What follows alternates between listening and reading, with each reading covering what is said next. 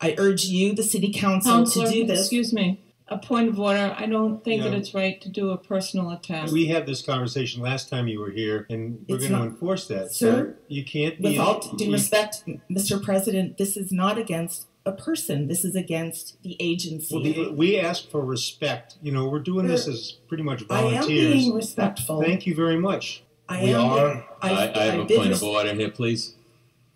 I believe that she hasn't crossed the line. She has not mentioned anyone's name in particular.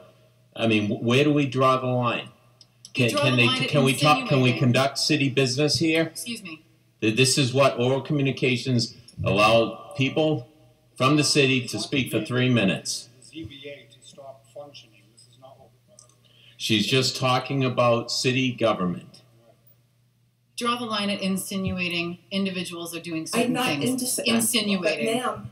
Let this woman speak. She has concern. She's not speaking about any individual. This is city government. This is not dictatorship. This is the United States of America.